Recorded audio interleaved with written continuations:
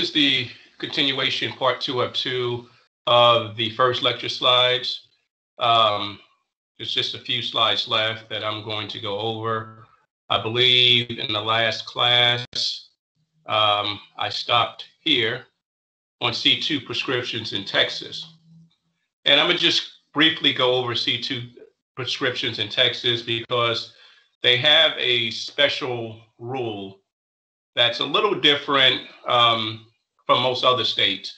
And if you remember from Introduction to Pharmacy, you have two types of laws.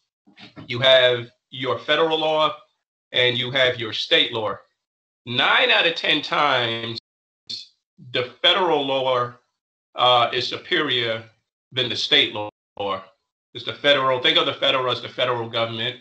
That's the government that meets in the United States with the Senate and the Congress. Most of the times, the laws they pass are state laws, but there's a specific rule, and it applies to pharmacy law as well.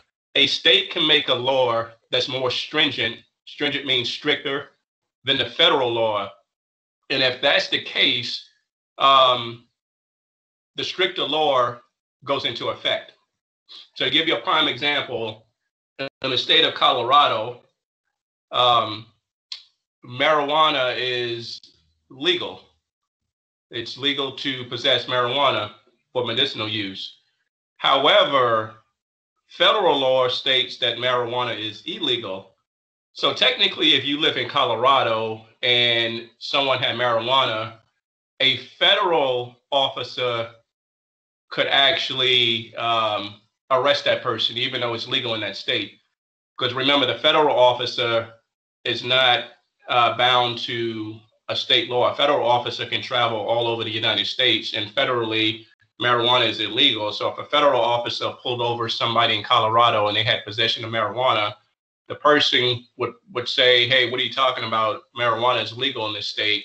But the federal officer could say, I'm a federal officer, and federally this drug is still illegal, and could arrest the person or issue them a ticket. So the same thing applies in pharmacy. In pharmacy, the way the rules are set up, if a state has a more stricter law, that law goes into effect over federal. So with C2s, the federal law is basically this. C2s last 6 months, and they have no refills. But in Texas, they have their own law for C2s, which I'm going to go over. So Texas have very stringent laws pertaining to C2 prescriptions. Again, federal law states C2 prescriptions expire 6 months from the written date and can't have any refills. A good way to remember, in all 50 states, C2s never have refills, just in case they come up on the PTCB. No state has refills on C2s. That's just a federal law that all states follow. So even though the federal law states that C2 prescriptions expire 6 months after the written date, Texas has their own law which says C2s expire 21 days from the original date and must be written on a special form. So since this law is more stricter than a federal law, the Texas law overrides the federal law because it's stricter. One is 6 months. This one is stricter. This one is 21 days. So the Texas law goes into effect over the federal law because it has way more stricter rules. And also Texas requires C2s to be on a specially written form. Other states, it's on the same form as all other prescriptions, but Texas, you got to have a special form to write C2s. And I'm going to go over this slide. So C2s in Texas must contain a controller ID number. The controller ID number is written right here on the right side, bottom right barcode. They also has a DPS number. DPS is the Department of Public Safety. And I'll explain why they have these two numbers in a second. Something else Texas has, these prescriptions, these C2 prescriptions, if we were in class, I usually bring old copies of the C2 prescriptions to let you physically see the difference. they are extremely hard to duplicate. You have to have a state-of-the-art copying machine to actually make a fake one of these. They're extremely hard to duplicate. Also, if you can see in the middle of it, this is a seal that if you hold up to the light, it shows up. So this is another security mechanism that the C2 prescriptions have. This is the Department of Public Safety seal. It's basically a star with the letter TEXAS for Texas written around each one of the points. So this shows up when you hold it up to the light. And again, they have these two barcodes. You can't see on the back of it, but on the back of it, they have this watermark. And when you rub on it, it is a check mark, sort of like a pinkish or reddish check mark.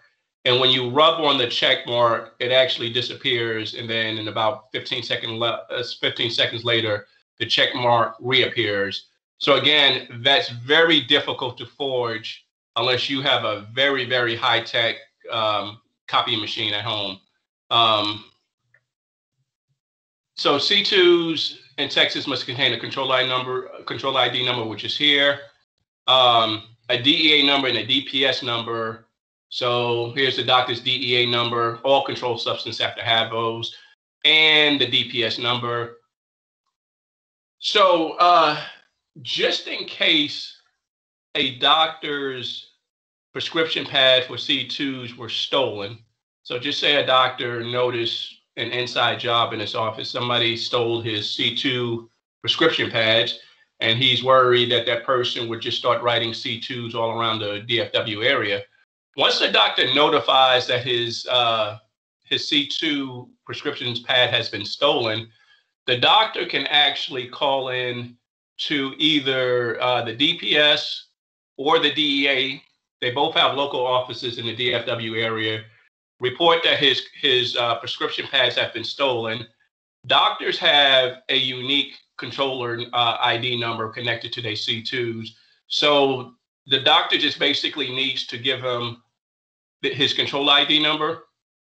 And when you're actually in retail and you're typing in a prescription for a C2, you have to enter both of these numbers. With today's technology, like CVS and Walgreens, at one time we had to physically type in these numbers, but they later added the barcode. So now we just scan the barcode and the number automatically populates. But you still can manually populate the number. But most techs will just scan the barcodes, the one at the top, then one at the bottom. Once you scan this barcode, this number will automatically populate. Once you scan this barcode, this number will automatically populate. Or you can do it the old way and just type in the numbers. So if the doctor has reported it to the DEA office or the DPS, there will be an alert that will pop up on your screen, basically telling you not to fill this prescription, that there's a hold on this prescription, that the doctor doesn't want any of these prescriptions filled. So that's another safety mechanism. I do want you to know this, because this sometimes come up on the PTCB, this last sentence on page 31 or slide 31. A doctor can only change the quantity and directions on a C2. They can't change the date or the drug. So let me just explain that really clear, because sometimes it can be a little confusing. So if this was written out for Oxycontin 10 milligrams, 1 tab daily, number 30, okay? And the person drops it off, and the person realizes that when they left the office, the doctor was supposed to put them on, let's just say, hydrocodone instead of Oxycontin. Hydrocodone is a C2 now as well. So the person looks at the paper and says, oh, I don't know why the doctor wrote Oxycontin. The last time I had Oxycontin, I had an allergic reaction. So he told me he was going to write this for hydrocodone. Now, let's just say that really happened and the doctor actually just made a mistake and wrote the prescription for Oxycontin instead of hydrocodone. You call the office to verify, speak to the doctor, and the doctor says, oh, yeah, I got tied up. That should be for hydrocodone, not Oxycontin. Well, even though you got the doctor on the phone, you cannot cross out the hydrocodone, the Oxycontin, and write hydrocodone on the top and leave a note saying, doctor changed the medication, even though that's what legitimately happened. You can do that with any other medication, you can do that with C3, C4, C5s, non-controlled medications. If the doctor made a mistake, you call the office and verify with the doctor, and he tells you to cross it out and change the drug. With C2s, you cannot do you can't change the drug or the date. So if the doctor was going to change to a different drug, he would have to actually write a new prescription. Now you can actually e-scribe C2s, but a few years ago, the patient would have to physically go back to the office and get a new one. And another thing that happens a lot of times is, remember, C2s last 21 days from the original date. And I'm explaining this in detail. So if this is November 6th and the doctor wrote this on November 6th, it expires 21 days. So that's November 27th. A lot of people who, to be honest with you, who get C2s, they make an honest mistake. They're not used to medications expiring so soon. When C2s first hit Texas, when it used to be 7 days and they moved it to 21 days, a lot of people forget about the 21-day expiration. And let's say they come back on November 30th. So it expired November 27th. If it was written November 6th, 21 days is November 27th. So if the person brings this in and the date on the top is November 30th, it's expired. It's 3 days expired. So sometimes, or I should say more times than often, the person gets frustrated. And one of the things they will say is, oh, could you call the doctor's office? I'm pretty sure he'll okay it if I get it filled today. Well, the thing is, you can call the doctor's office, even if he okayed it. There's nothing you can do with it because Texas law states that doctors cannot change the date.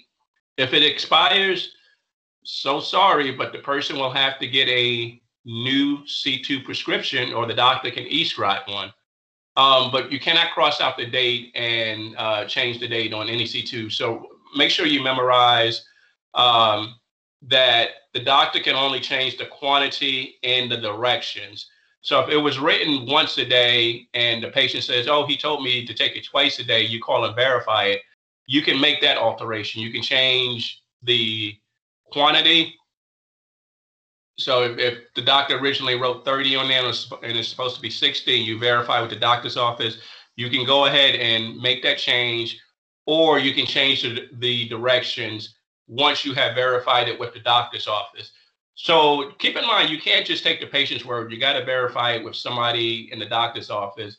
And when you call the doctor's office, as a technician, you can do this. So if you're calling about a quantity or direction, you always want to get who you talk to, because sometimes you won't get the doctor, but you'll get his physician assistant or a nurse practitioner. Both of those can validate for the doctor and can say, yes, the doctor says he wants to change the quantity to this amount or the directions to these new directions. Make sure you get the person's, the typical thing we do is we get the person's first name, the first initial of their last name, and their title. So if I was the nurse and I called it in, you spoke to me and I said, yeah, the doctor authorized that change. Before I get off the phone, you will say, could I have your name, sir? And I would give my first name, which is General, and my last name is PA, spelled P-E-A-Y. What you would do is verify, you just put some kind of note, spoke to General, then P, and you're going to ask me what is my title before you get off the phone, because I could be a physician assistant, I could be a nurse practitioner, and let's just say I'm a PA, which is a physician assistant. So you'll put my title there, and then you just put the date. And the reason why you want to do this is because during the final verification, when the pharmacist sees this and he sees something being crossed out and changed, the pharmacist, if you didn't have anybody's name on there, the pharmacist is going to say, why did you cross this out and change the quantity or change the direction? And you say, well, I spoke to somebody at the doctor's office. Well, the pharmacist is going to want to know who you spoke to. So that's why you write it on the side. And also, these prescriptions sometimes get audited by insurance companies. And if they see change in directions or quantity, they want to know who authorized it. And so if you got the person's name and title, and also you want to put the date as well as when it happened, and you can put it anywhere to the side, as long as it's seen somewhere for verification reasons. So I do want you to remember that a doctor can only change the quantity and directions on a C2. They cannot change the date or the drug.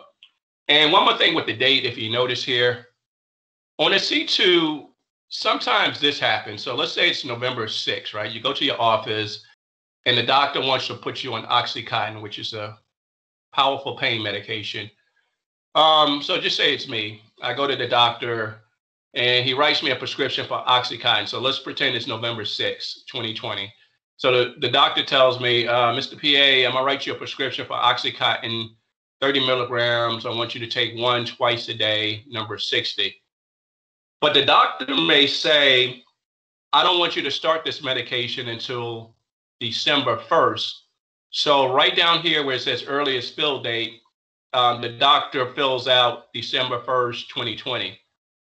So basically what this is saying, if they bring this to your prescription, this date here at the top is the date that the person went to the office. So let's pretend it's November 6th, 2020. If the doctor fills out this date at the bottom, this is when this is the earliest date you could fill it, okay? So basically I went to the doctor's office on November 6th, 2020. This is the one at the top right.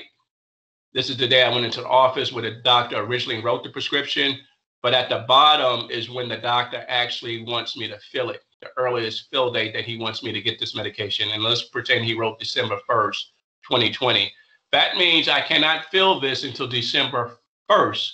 So if this date is filled out, it always takes precedent over the date at the top. Sometimes you'll get them with just this date and nothing filled out here, so you just go by this date. But if you get it where the top date is filled out and the bottom date is filled out, always 100% of the time go with the earliest fill date, the date at the bottom, okay? Sometimes the person just thinks they can bring it in early. And if that happens, like for example, if the person was to bring this in on November 6th and at the bottom it says December 1st, you just, politely tell the person that the doctor doesn't want this filled until December 1st, 2020, which is the date at the bottom. Okay, C3s through C5 prescriptions. So remember, only C2s need to be written on a special prescription form, which I just explained above. Again, wish we were in class because I usually physically pass out legitimate C2 prescriptions that my old friend who still works at the retail pharmacist lets me borrow for the class and return it to him so you can physically see them. But they look just like that. And they got sort of like an aqua green color. So remember, only C2 prescriptions can be written on special forms. C3 through C5 prescriptions can be written on any prescription blank form, so they don't need a special form.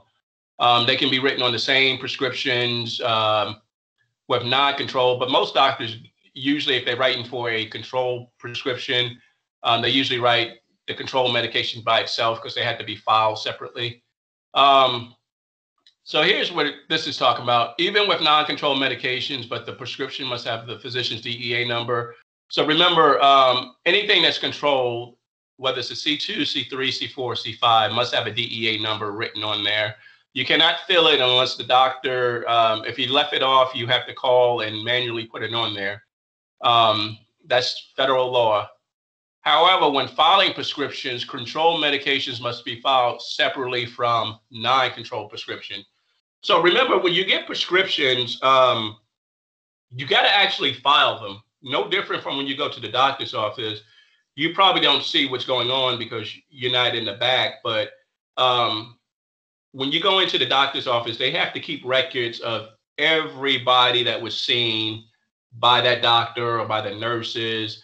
And everybody has to have their own file because doctor's offices get audited as well. Because if they didn't, you could easily defraud an insurance company. You could pretend somebody came and you gave them a certain expensive surgery when you actually really didn't do that. The doctors that get in trouble for that, they just file fraudulent claims, claiming, especially against Medicare, that they gave a person this particular procedure, which 9 out of 10 times is an expensive one, but that person never even showed up at the office on that day. You got to keep records of everything. And same thing with prescriptions. You have to keep prescriptions and you have to keep them filed. And they actually filed in little folders that look just like what you see on your screen. And we, in Texas, we file under what is called the California filing system. Now, some states, they file their C2s, they file everything together. Some states also file all the controlled substances together. So their files consist of C2, C3, C4, C5s, and then they have non-controlled. So they just have two files, all the controls and then the non-controls. But Texas goes under what they call the California filing system, because that was the first state to set it up this way. Under that filing system, C2s are filed by themselves, and then you file C3, C4, C5s by themselves, or you file them in a group. So let me repeat that. The California filing system is what Texas uses as well. So you got 3 sets of files. One set of file has all the C2s. The second set of files have all the C3s, C4s, and C5s filed together. And then the third set has all the non-controls. I kind of like that one. It's pretty easy to keep up with. As far as the way of filing, it's very easy. Whenever you fill a new prescription, it's assigned a special number. So if you look here, whenever a prescription is typed in, it's assigned a special number in ascending order. So for example, a pharmacy opens for business. The first prescription as filed will be prescription number 1. Second prescription is prescription number 2. Third is prescription number 3, and so on and so on and so on. And usually after the prescription number, there's 2 numbers. They're usually 00. 00 would mean it is the original fill, because sometimes doctors will put refills on there. And if a person had 2 refills, the prescription number would be 1. And if they were picking up the second refill, it'll be -02. The second 2 digits lets you know it's the second refill of the original prescription. So that's what those 2 numbers usually look like. So next time you get a prescription fill for the first time, if you look at the prescription number on the package, you should see a long number, and then it should have a dash. And if it's your first time getting that medication, it will always be 00. 00 lets you know it's the original fill. If they give you refills on that prescription and you fill it again, it'll have that same prescription number, but the 00 will change to 01, letting you know it's the first refill of that prescription. So that's how they assign. And one easy way to actually know what type of prescription it is. So in Texas, pharmacies follow what is known as the California filing system, which means this. All C2 prescriptions, when it gets assigned its own prescription number, it will have the letter N in front of that prescription number. The N stands for narcotic before the prescription number. So if you ever see a prescription number and it has the letter N, that means it's a narcotic, or it means it's a C2, okay?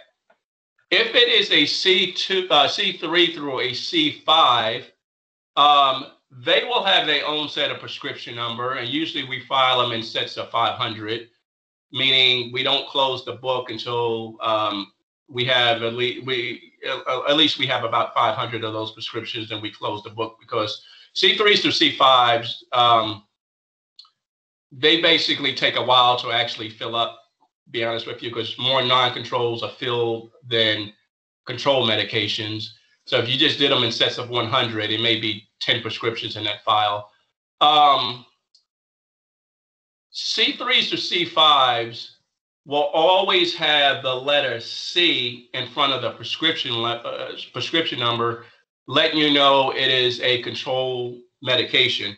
Yes, C2s are controlled medication, but since this is a special type, they give the letter N as a narcotic, letting you know it's the most serious type of medication. If it's a non-controlled medication, it'll just have the prescription number. It won't have anything in front of it. Okay. And again, you can look at your prescriptions at home. It should be the same thing. If you got any kind of prescriptions at home, if there's no letter in front of the number, that lets you know it's a non-controlled medication. If you see a C, like C as in cat, in front of a prescription number, that lets you know it's a C3 through a C5. And if it's a N in front of your number, your prescription number, that lets you know it's a C2 or a narcotic. And I don't know if any of you ever, if you guys get bored or whatever, you ever watch a show like Cops, or you ever reading the newspaper, and the police pull over somebody and just say they find some drugs and they verify what the drug is. Okay. Sometimes you might hear the police officer say, well, I'm going to have to take you to jail because we found some pills in the car, and we have determined that these were a controlled substance. That means what the police officer is basically saying is they found some medications, and the medications are either a C3, C4, or C5. So if the police officer says, you got to listen to the language of the police officer. If he says you're going to jail for possession of controlled substance, so that means they found a C3, C4, or C5. Now, sometimes the police officer may arrest a person, they find medications, and they tell that person, I'm arresting you and taking you to jail for possessions of a narcotic. So what that should tell you, if you ever see that on TV on one of those shows like Cops, the police officer found C2s in the person's possession. Okay. So if they just found controlled substance, they found C3, C4, or C5s. If they use the word, you're going to jail for possession of a narcotic, they found a C2, Adderall, Oxycontin, oxycodone. Now, if they found something like atenolol, but it wasn't in a prescription bottle with your name on it, more than likely that's a ticket. If they verify it, just say they know it's a blood pressure medication, they could give you a ticket, but they call those possession of a dangerous substance. But it's usually not a jail sentence, or usually they won't even take you to the police officer. They won't even take you to the to jail unless you just had bottles and bottles of it and it looks like you just stole that medication from somewhere. But if it was just a few pills in a bottle that didn't have your name on it and they verified it was blood pressure medication, they'll usually write you a ticket for possession of a dangerous drug without a prescription or without identification. One little thing before I leave this topic, make sure if you have parents or even if yourself and you take a controlled medication, just say you legitimately have a prescription for hydrocodone and you don't like carrying the big bottle with you that has your name on there. It's very important that you do, because if you just, for example, say, got to go to work today and I know I got to take 3 of these today. So you just open up your bottle and you put 3 of those pills and you put them in your car or whatever, because you know you have to take them. So you don't have the bottle with your name on there. And if you get pulled over and the police officer see 3 pills on there and the police officer wants to know what they are, and just say they're hydrocodone, you actually have a prescription for it at home and you got the bottle at home, you can get yourself in big trouble for that, because the police officer is seeing 3 pills and he identifies them as a narcotic. He more than likely is going to take you to jail, even though you got a legitimate prescription for it and you got the bottle at home. You're not supposed to be carrying those pills around loosely, because if they're in your pocket or they just in the glove compartment of your car, and the police officer finds them and you cannot verify it at that minute, like you cannot pull out your prescription bottle and show the police officer that you take these medications, unless he's just in a very good mood and, you can somehow verify it another way. Normally a police officer would not go through that, especially if they didn't know you, but they're going to take you to jail for that. And then obviously you'll get out of it a little bit later by verifying that you have the bottle at home. But long story short, if you got controlled substance or any pills, make sure they have your name on there where you can identify it.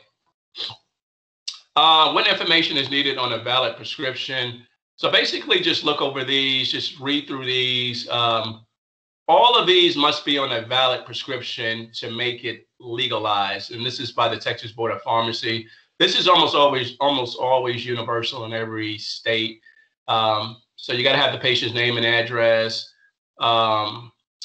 name, strength, and quantity of the drug to be dispensed. The patient's the address is mandatory on C2s only, but the patient's name obviously got to be on every prescription. So just look at these and be familiar with what is actually needed on a valid prescription. And here it goes again, what information is needed on a valid prescription. And these are numbered. So 1, prescriber's information. 2, the doctor's signature or the DEA number if it's a controlled substance. This is written for simvastatin 20, which is a cholesterol medication. It's not a controlled medication. So basically, the DEA number is optional. Really don't need it. Basically, go through all of these. So look at the numbers, look where they position, and know what is actually needed on a valid prescription. Okay. And as far as the DEA number, I know most of you are still learning the drugs. The computer will alert you if it's a controlled substance because it will ask for the doctor DEA number. If it's not a controlled substance, it wouldn't need a DEA number. So until you know the medications, the computer will help you out a little bit. So again, be familiar with everything that's required on a valid prescription.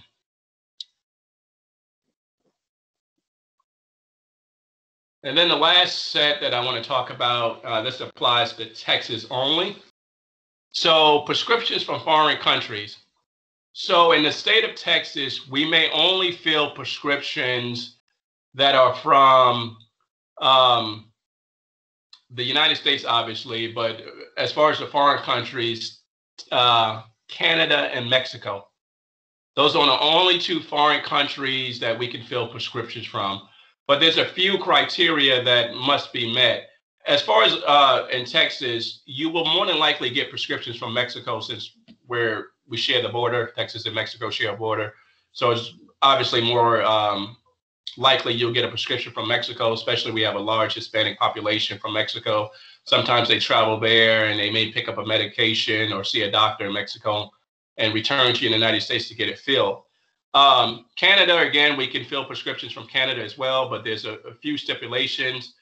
The prescriptions cannot be a controlled medication.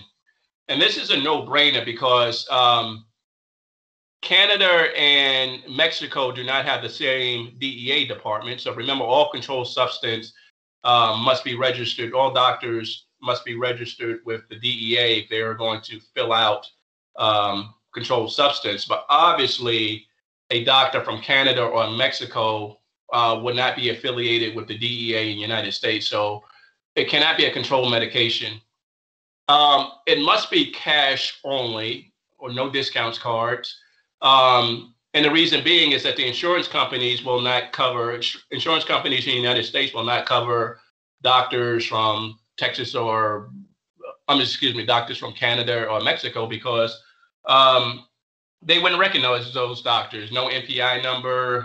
They just not registered with the insurance company. So it has to be cash only. And the prescription cannot be transferred. So that means once it's filled at that particular pharmacy, it must stay at that pharmacy.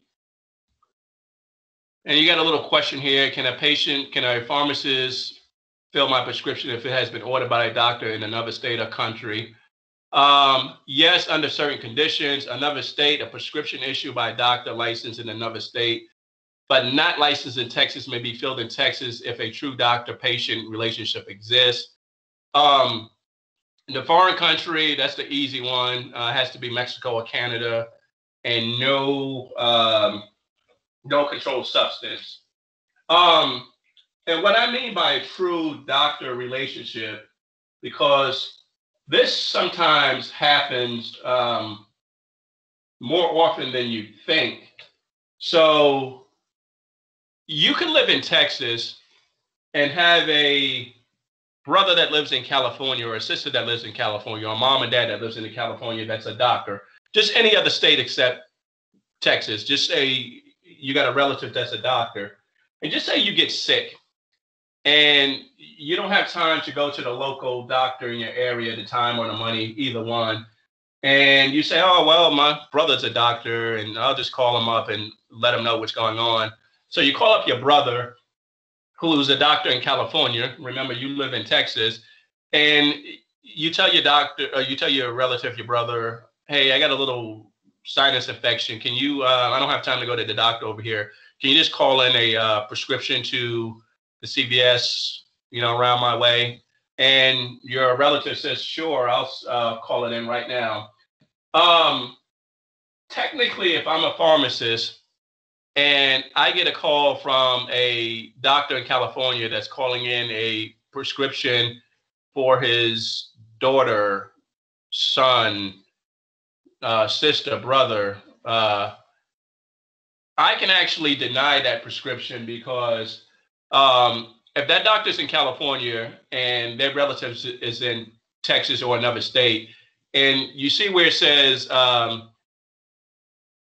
if a true doctor-patient relationship exists, that's not a true doctor-patient relationship. That's just a hookup. You're fortunate to have a relative that is a medical doctor, and you have the luxury of calling them to call in prescriptions. A true doctor-patient relationship means that is your doctor that you see on a regular basis. They have records of you visiting that doctor, not because that violates a lot of ethics rule. If you don't have to go and get examined, and you just can call up your brother who's a doctor and he just calls in a prescription for you and never examines you. That violates a lot of ethical issues. And if the pharmacist knows that or has proof that there's no doctor-patient relationship, the pharmacist can deny that prescription. So I just want to let you know. And then finally, the patient database. If a person is dropping off a prescription for the first time in your pharmacy, there are crucial pieces of information you should always obtain from the customer. And then this is where we're going to end, and the next information we'll pick up. What are some vital pieces of information that you may think you need to ask the patient? And we're going to actually pick up on that on the next topic. So this concludes part 2 of 2. Again, if you have any questions, just remember I will be logged on November 6th let's just say every Friday from 10 a.m. to 12 p.m. Just go to Blackboard and look on your left, and you'll see something that says a meeting.